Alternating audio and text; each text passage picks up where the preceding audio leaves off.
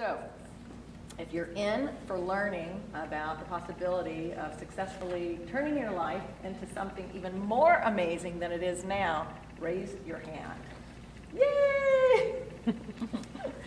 So, I promise that I'm really going to give you everything I can in this time that we have together. And I know that there's going to be some of you that are going to want to go deeper with it, and that you're going to want to integrate some of it into your life.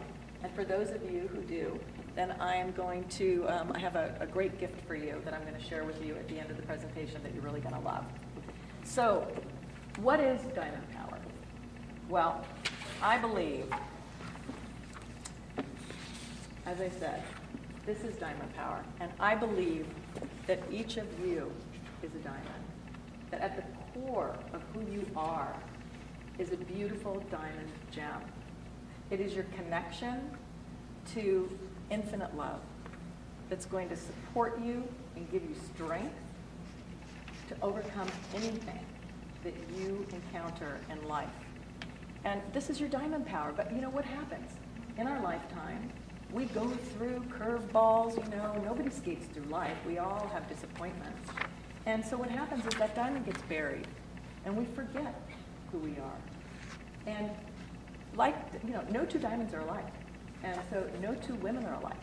So when you clear away the sludge, what happens is you start to uncover your gifts and your talents and your unique traits. In order to begin anywhere in life to really move you forward into a life that you would love, you have to get clear. You've got to design a life that you would absolutely love, and you have to figure out who are you in that life. So write this down. Clarity is power.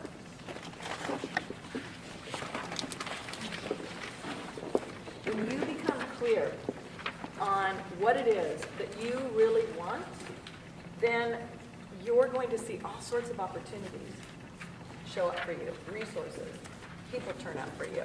It's really getting a clear vision of what that looks like. And you want to also discover, who are you?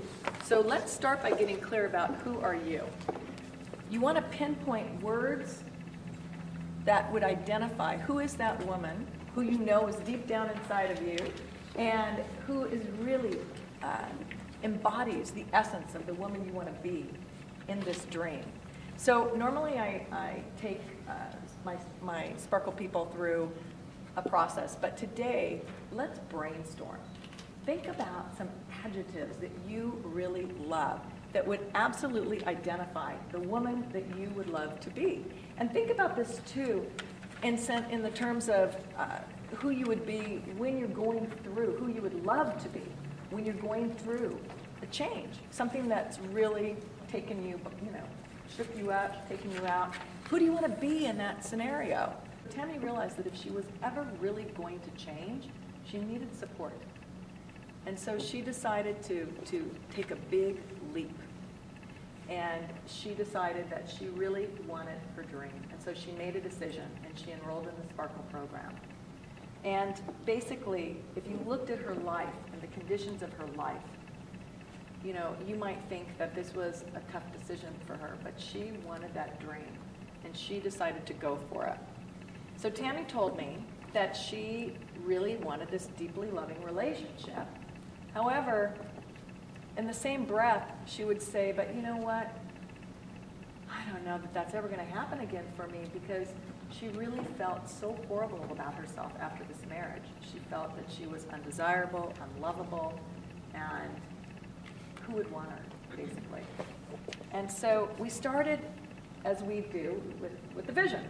So we decided, okay, let's create a vision of what that relationship would look like, and let's create a vision of who you would be in that relationship. And it was hard for her. She kept wanting to go back to, well, I don't see how that's going to happen. I said, look, let's just forget about the how, and let's just create what would that look like for you.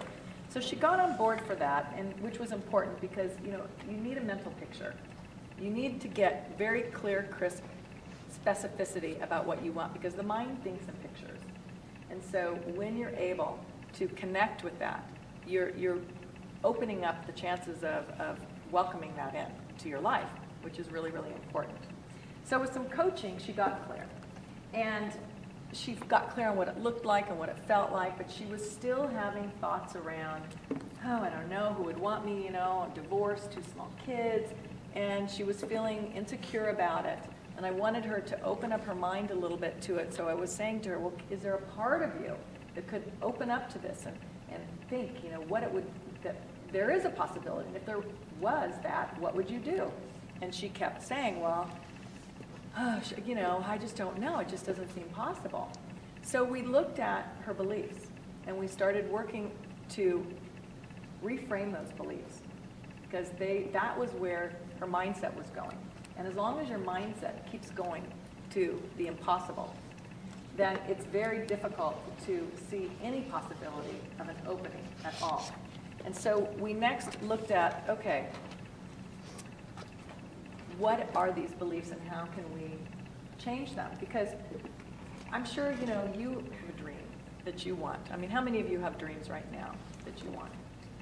And yeah, lots of you, most of you. And you might have a belief that's stopping you. Right? You might have a belief. And think about this. When that belief, when you have a limiting belief, it's almost like, you know when a hose, when you're running water through a hose and it kinks, it twists, and nothing moves through it, right? It just stops. It's like a tourniquet. So this is what happens when you have a belief that's a limiting belief. It's got you stopped, kind of clogged. And there's a saying, you can never solve a problem at the level it was created. So you've got to get up above it.